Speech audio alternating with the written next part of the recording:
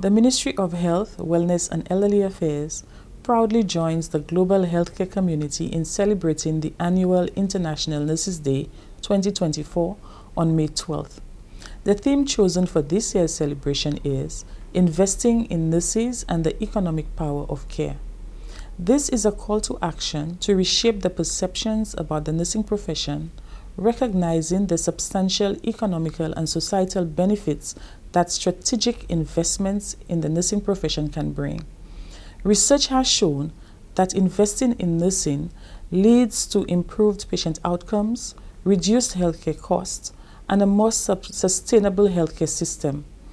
Nurses play a multifaceted role that extends far beyond the traditional realms of clinical care. While the main focus of nursing is on promoting health, preventing illness, and providing direct patient care, nurses also serve a significant economic power through contributions to the healthcare industry and society as a whole.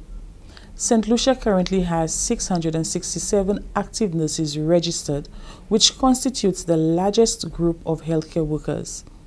Their sheer numbers and diverse skill sets enable them to deliver services across various settings, from hospitals, wellness centers, long-term care facilities, prisons, doctors' offices, hotels, and ports.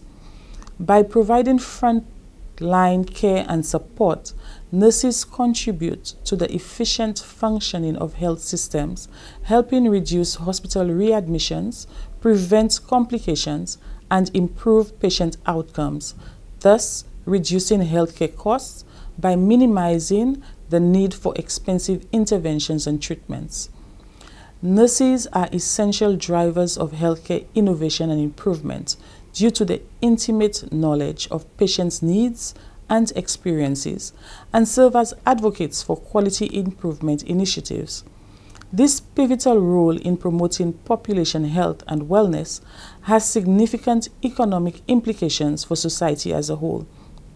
Nurses are also instrumental in optimizing resource allocation and utilization with the health system and contribute to the economic vitality of communities through their roles as consumers and taxpayers.